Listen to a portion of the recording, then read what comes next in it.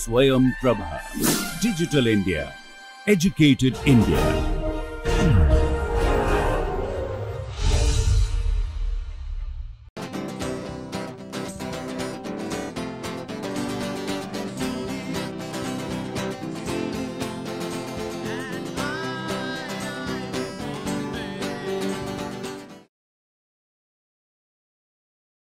Welcome you to the next class on the inorganic chemistry of life, principles and perspectives. So far we have tried to complete most of the introductory items which are necessary to build this particular course. Now as a part 2 kind of a thing, we will start looking at each of the metal ion which is important in the biological system and the corresponding proteins or enzymes, and look at their function bit more details than what we have seen initially. So, as a continuation in that, let us start with first alkali earth ions because these are mainly the kind of ions which either involve in a weak kind of an interaction with the enzymes, they activate the enzymes by the weak interactions. Or they are involved in kind of a charge neutralization, other kinds of functions as well. Let us start with alkaline earth ions. Also these appear as the first elements that we come across when you look at the periodic table. So, I have already talked to you earlier the kinds of ions that are involved in the biological system, of which if you look at alkali earth, what are the important alkali earth ions in the biological system? The alkali earth ions in the biological systems which are important in the life processes are sodium potassium among the alkali and magnesium calcium among the alkaline earth ions. Therefore, it is very appropriate to look at their concentrations in the human system or human tissue. Okay. Or we can categorize cell inside, which is called intracellular, cell outside, which is called the extracellular. So, let us look at the concentration of these ions extracellular and intracellular. See, very interestingly, if you look at these ones, you will see the sodium having 145, these are all in millimolar outside the cell, only 10 millimolar inside the cell. If you look at potassium, it is more or less reverse, the 5 millimolar in the extracellular and 150 millimolar in intracellular. So, what is this? How do we try to understand? Already we know that there are a huge number of enzymes which are inside the cell, they are activated by the potassium ions. Those proteins are activated by potassium ions. Therefore, the concentration of these potassium ion inside the cell is very high. And also important, we will come to know in a while, their concentrations from inside versus outside has to be maintained. That brings in something called transport, which I am going to explain very soon. Now, so what do we see among the sodium and potassium? Sodium is large outside the cell, potassium is large inside the cell. So, which means the proteins, intracellular proteins are mostly activated by potassium as compared to the sodium. That you will accept when I show the enzymes, the involvement of whether it is sodium or potassium just in a while, you will certainly appreciate that. Okay, the next aspect we will look at is magnesium and calcium. You can see that magnesium and calcium, magnesium has got 2 millimolar extra, 15 millimolar intra, and calcium has got both extra and intra almost the same. So, this is another aspect. This aspect is there is a greater concentration of magnesium ions inside the cell as compared to that of the calcium ion. In fact, we know that there are a large number of calcium activated proteins, calcium triggered proteins inside the cell, in spite the concentration of the calcium is low. So, this means this provides a challenge to the system, the biological system, to the nature. How do you come over? Because a magnesium may activate a calcium protein because the magnesium concentration is high. So, which means nature has to circumvent this kind of a phenomena by another method, which I will explain very soon. Though the concentration of the Calcium 2 plus is very small compared to that of the magnesium 2 plus inside the cell. Calcium proteins are not activated by magnesium ions, though its concentration is high, because of special modification that the nature has taken in those proteins. Okay. I will explain that. So, what kind of modification? Generally carboxylates are added to the protein. So, more carboxylates, more binding to calcium rather than to the magnesium. I will explain this better later. Now, concentration of the proton concentrations and chloride concentrations are all there. So, these are important phenomena to maintain the concentrations inside versus outside. See, the chloride outside is large. Okay.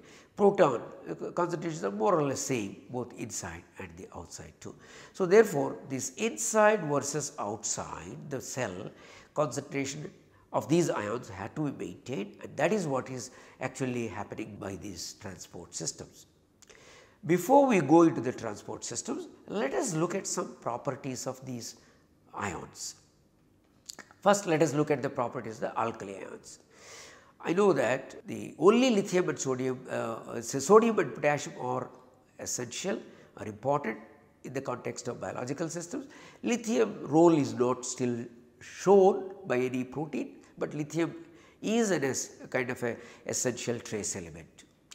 Of course, the rubidium and cesium are not the biological elements, but just look at some the properties, coordination properties like ionic size as you go. Ionic radii, if you look at 0.6, 0.95, 1.3, so it increases as expected. We are not going to the details of this, how it increases etc. That will be shown, explained in your 11th and 12th standard chemistry courses.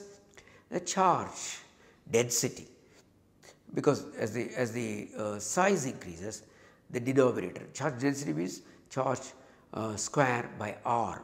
So, r is your radius. So, therefore, as the radius goes up, the value of the charge will go down, charge density will go down, because charge is same for all of them 1. 1 square is 1, 1 by this, 1 by that, 1 by that, 1 by that, etc., etc. So, that means you have more charge density on lithium as compared to sodium, as compared to potassium, etc., etc. This will definitely influence the reactivity. Now, exchange reactions, we already talked about the lability. The lability is basically gauged, understood by the water exchange between the outer of the coordination sphere versus inside the coordination sphere, inside coordination sphere versus outside. So, between the outside to inside exchange is the one which is. So, if you look at lithium, you have very high kind of thing, 10 power 8, sodium 10 power 10, potassium and rubidium. So, once the size of this is increased, it is almost the same. So, these are all at a diffusion rates. So, the reactivities are quite good and kind of coordinations. Lithium can show most of the time 4, occasionally, very occasionally, less frequently 6. The sodium shows more frequently 6 and potassium can show 6, occasionally 7 and 8, and similarly rubidium and cesium. But we are not so much interested in rubidium and cesium, we are interested in basically sodium and potassium in these things.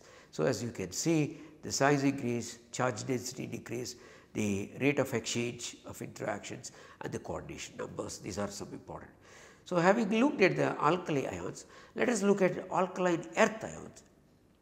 Again we know among the alkaline earth ions, beryllium, magnesium, calcium, strontium, barium, what are important in the biological systems? Magnesium and calcium. So, you go from very small size of the beryllium to a bit considerable size to magnesium to larger size and larger and larger. Similarly, charge obviously will decrease down. And now you can see with very small size, very small exchange rate. For magnesium, it is a reasonably good, 10 power 6 is a reasonably good rate. Calcium 10 power 9, and if you go to beyond. So, 10 power 6 to 10 power 9. Their coordination numbers beryllium not important because they are highly reactive ion and they are not present in the biological systems. What is present is magnesium 2 plus and calcium 2 plus. Magnesium most of the time shows 6, calcium shows most of the time 6, occasionally 7, very rarely 8 too. So, therefore, 6, 6, 7 and 8, these are some important properties that we need to understand and utilize during our studies. As I told you in the earlier slide, that the concentration of the potassium is very high inside the cell, whereas for sodium it is very high outside the cell. And I also mentioned, as a result of that, many of the proteins are activated inside the cell by potassium, not by sodium. So, that you can see here, there are several enzymes. Do you need to remember all this? No, not at all. How do you understand this? By the class. It is called kinase, it is called synthetase, okay, kinase, thiokinase, a part of kinase, carboxylase, decarboxylase, etc., transferase, hydrase or dehydrase, dehydrogenase. So, try to see the classes. These classes are all we have learned, we have heard all of them. What is important to learn is, so potassium ion, potassium ion, potassium ion, potassium ion, potassium ion, potassium ion, only sodium and sodium here, potassium, potassium in this. So, you can see that, and if you go to the next, you will see mostly potassium, potassium. So, what you have seen among all these enzymes, okay, the enzymes of kinases, phosphatases, carboxylases, decarboxylases, dehydrases, all of these are synthetases. Primarily it is the potassium plus, in a few cases sodium plus, and there are some bracketed values or bracketed species are shown some ammonium. Some of the species can be activated even by ammonium ions in that too. So, therefore, what is their relative activations? If you look at all these enzymes, the maximum activation of the intracellular proteins are activated by potassium and not by sodium, a few of sodium. And if you take ammonium ion, do affect in enzyme action, very limited cases, but affinity is very, very low. So, you can forget simply ammonium ion role. So, look at only potassium and sodium ion roles. Now, thus the activation of the proteins or the affinity of binding of these potassium and sodium, either way you can explain. You can talk about their affinity, binding affinity, or their activation levels of the enzymes. Either way, the trend is potassium is far superior than sodium, which is superior than that of the ammonium. So, of course, we are very much interested in the potassium and sodium, and if you see the potassium and sodium, I have shown 3 greater than symbols. Potassium is greater than, further greater than sodium plus. So, that means the potassium is very much more important in the enzymes present in the intracellular biological systems. Therefore, that is very appropriate to take, it is granted that most of the intracellular proteins are activated by potassium, not by the sodium, only a few of them. When they activate these enzymes, how do they look like in terms of their binding, in terms of their coordination? Okay. The coordinations we know, already we have studied the geometries, the 4 coordination, the 5 coordination, the 6 coordination, the 7 coordination, the 8 coordination, all of these we have looked at in the earlier stage of this particular course. Now, if you look at some of these, we are talking about the M plus. So, M plus means it could be a sodium plus, it could be a potassium plus. I have given some examples, different enzymes. No need to remember at all.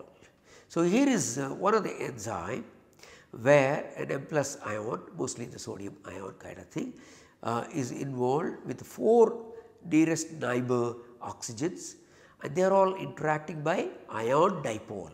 The oxygen is a dipole, oxygen center is a dipole, the Na plus or K plus is an ion. So, ion dipole interactions, and you know these interactions are not as strong as the covalent ones, they are weak interactions, and that is how it is present here. You can see that there are oxygens. Where they are coming from, we will explain in a while. And take another example, this dialkyl glycine decarboxylase. In this case, there are 5 coordination with respect to M plus. This is by 3 of them in the trigonal, and 2 of them is the axial, trigonal bipyramidal kind of a situation. Take another one where we have octahedral 6 oxygens. You can see that another fructose 1,6-bisphosphate aldolase. So, this is a different enzyme. Okay. Many of the enzymes have got various sodium centers, sodium binding positions, potassium binding positions, or specific binding positions too. Take some more examples. This is 7 coordination, okay, pentagonal bipyramid, and the example is shown overthrown, and 8 coordination is a cubic kind of thing, 4 on the top, 4 on the bottom, okay, and the example is shown like this. So, what are we seeing in all these cases? Metal ion is bound to 4, 5, 6, 7, 8 oxygen centers, number 1, and their geometries are not perfect at all. Their geometries are not ideal. They are all the geometries which are distorted. You know, distortion when it comes to, we always think it is not good. Distortion is very good for bond breakage and bond breakage. Bond breakage and bond breakage is very important for catalysis, for reactivity. So, therefore, distorted geometries should not be underestimated, should be given enough importance because they are important in the catalysis too. So, ideal geometry is rarely observed, most of the time distorted geometries. These such distortions may have importance in their function, in their mechanism of activating the enzymes. So, that is what I told you, they are more important for activity, for function, for catalysis. And then mostly oxygen centers. Where are the oxygens are coming from? The oxygens are coming from the peptide carbonyl oxygen. The oxygens are coming from side chain carboxylate oxygens. The oxygens are coming from water oxygens. These are the main sources for the oxygen. Nevertheless, all of these alkali ions, sodium and potassium, in the biological systems more or less exclusively bonded by oxygen atoms, more or less exclusively bonded by oxygens, with maybe a few exceptions. So, let us not worry about those exception part, mostly that is the kind of thing that we have. So, let us look at the same, taking one example, dialkyl glycine decarboxylase. Decarboxylase, you can understand, you are removing the carboxylic group, that is what it is, decarboxylation kind of thing. So, there is a carboxylic group which you are removing it, it is called decarboxylase. This enzyme has a site 1. In the site 1, here the potassium is binding. There is a enzyme in the site 1 can also be bound by the sodium plus, and there is a site 2 which is below here, we can be bound by the sodium. So, site 1 potassium, site 1 sodium, site 2 sodium, like this. So, you have different sites are involved in the enzymes. These are bonded by, these are interacted by the sodium and potassium, but more or less all of these are by sodium and potassium only when you talk about the monovalent cations. No other alkali ion is involved in the biological processes. The protein structure is shown over there here. You can see the helices, ribbons, etc. These are the ions which are bonded there. Let us take this particular example. What it does, you take a 2,2 prime dialkyl glycine, that means glycine is CH2, and that instead of 2 hydrogens, 2 methyl groups, take 1 methyl group, 1 methyl group. So, this is what is called 2,2 dialkyl glycine, and in presence of the pyruvate, you can see that pyruvate CH3CO COO minus is a basically propanic acid, but the one of the carbon is oxidized to ketone. So, it is kind of a that pyruvate, and this under this enzyme diglycine decarboxylase, when it acts on these particular substrates, it will convert this into oxidized form here, carbon. So, it becomes ketone, and the CO2 is knocked out, the CO2 will go away, and the remaining part will make into an alanine, because it is going to react with the other molecular framework of this one. So, therefore, you get this amination and then get this particular thing. So, dialkyl glycine plus pyruvate is converted by this enzyme to ketone, acetone, CO2 and alanine. Now, you understand. So, the further exact role of this is not a part of this particular course, we do not need to really worry. Occasionally, we will explain their activities in various things too. So, I think that will make a kind of a situation for alkali ions. Let us look at alkaline earth ions. What are the alkaline earth ions? Alkaline earth ions important are magnesium, and also important is calcium. So, if you look at the magnesium situation, we have seen that the magnesium concentration is about 15 millimolar in cell, and it is about 2 millimolar for calcium. So, magnesium is quite well prevalent in various ways. There are 300 enzymes which require the presence of magnesium ions for their catalysis. In some way or the other, magnesium ions are important there. There are enzymes where enzymes may utilize the ATP, enzymes may synthesize the ATP. In both of these cases, the magnesium 2 plus is a must.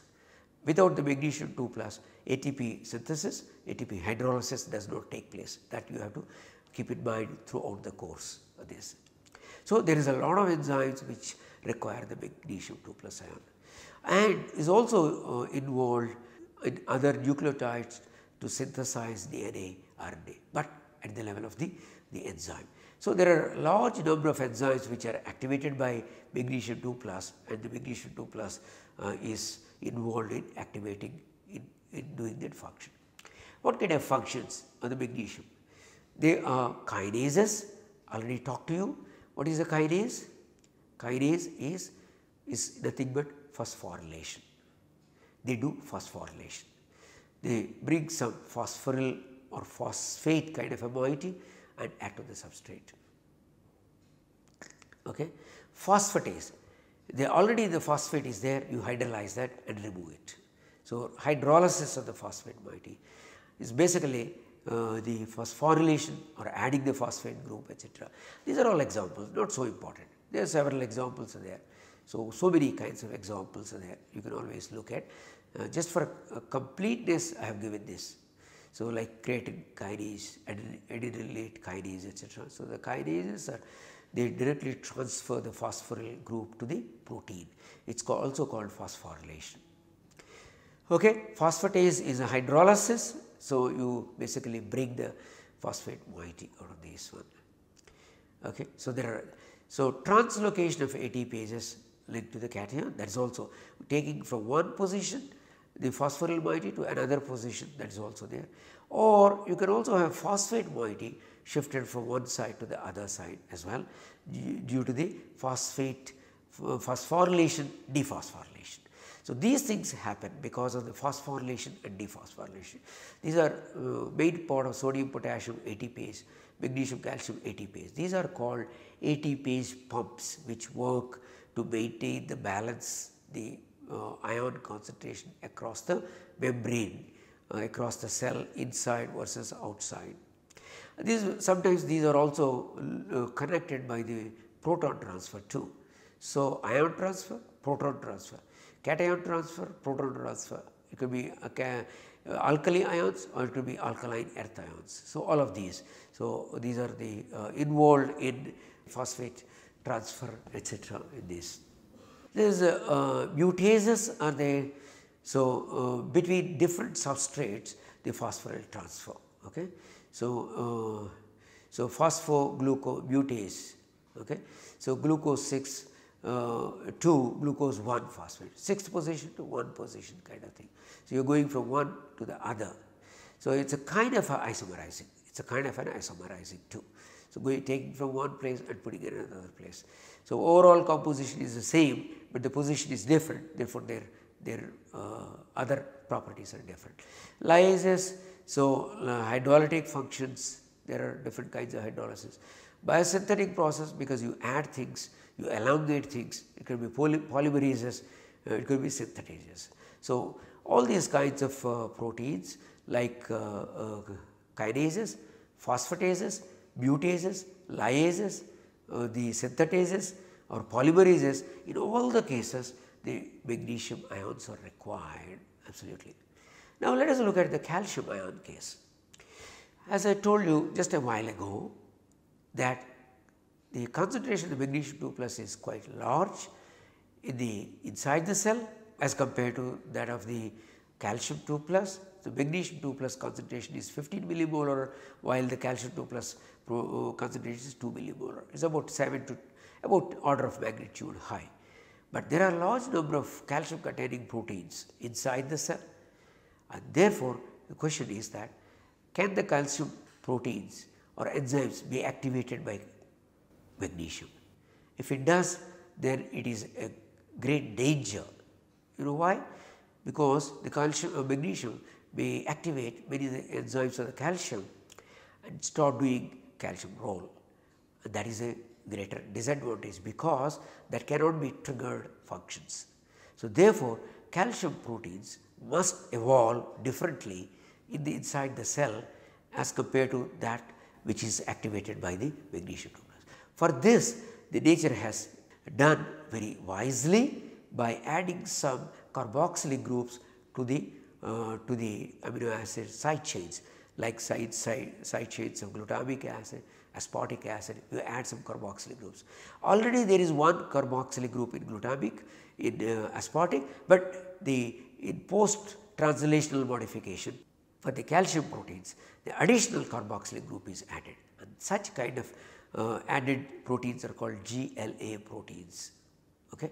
And they have gamma carboxy glutamic acid, that means glutamic acids are modified with one additional carboxy group. So, that means what? You have a center, you see that, and a lot of these things are carboxylic groups. There is a carboxylic group, there is a carboxylic group, there is a carboxylic group, there is a carboxylic group. So, all these carboxylic groups.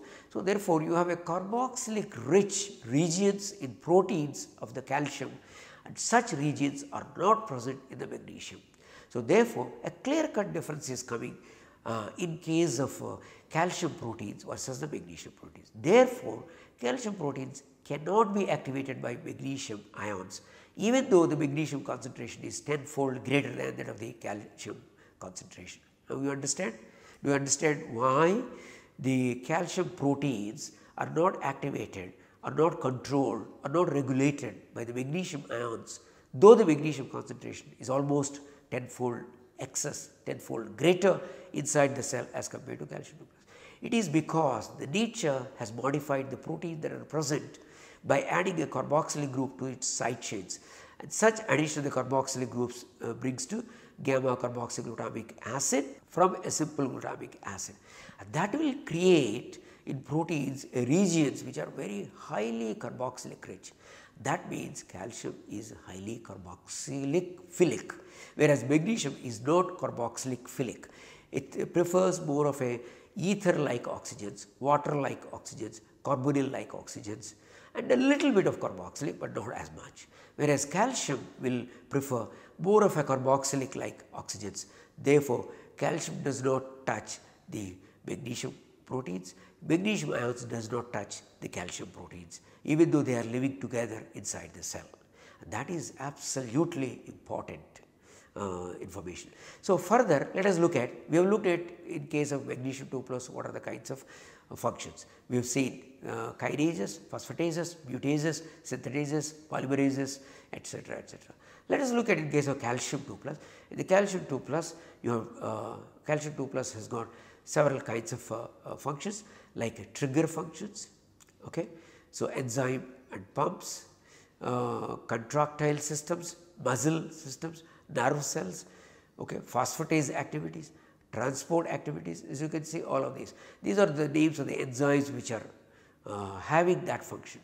Prothrombin extracellular trigger, calmodulin intracellular trigger, it will trigger the functions. So, that means concentration of the calcium controls that particular protein for their function. So, the enzyme and function triggers the troponin C, triggers and contractile systems, trigger in some muscle cells, it triggers in nerve cells, phosphoprotein phosphatase and calcium transport. Let us look at some more. These are calcium buffer actions are also important because concentrations are important, therefore, calcium buffer action is important. Sometimes when there is a calcium low, this buffer protein will add, calcium high concentration, buffer protein will take up. So, therefore, that is an important thing that will happen in the biological systems in the cells.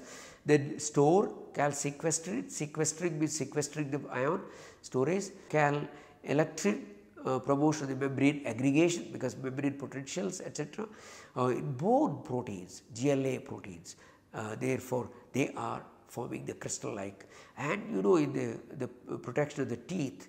So, there is a proline rich kind of a proteins are there which are controlled by the calcium to give, these are called the saliva proteins. So, various kinds of things that you can see in the calcium binding proteins. So, let us look at, since these are there, what kind of a binding ability, stability they have, a binding constant. Some of the binding proteins of the calcium, they are 10 power 9, some of them 10 power 6.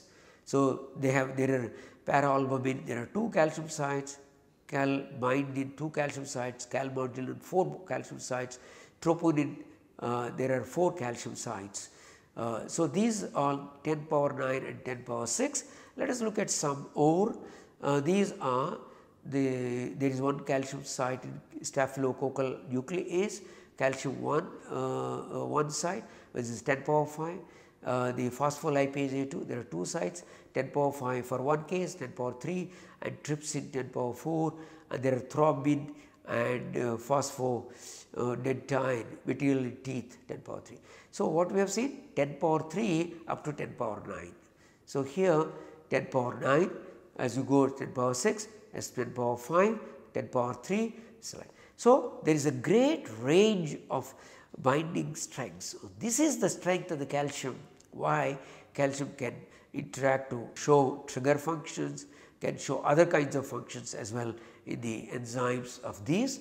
And to sum up of all this, let us look at the binding strengths of all these metal ions. So, the metal ion affinity towards the cellular proteins, if you take calcium, magnesium, potassium and sodium, calcium is much greater than magnesium, is much greater than potassium, is much greater than sodium, 10 power 6 to 10 power 3 to 10 power 1 to 10 power minus 1. So, the average is about 1000-fold difference, about 100-fold difference, about 100-fold difference. So, that is the one of the real critical point that one needs to keep in mind, different affinities triggering the proteins very much differently, and I will come to more properties of this in the next class. Thank you very much.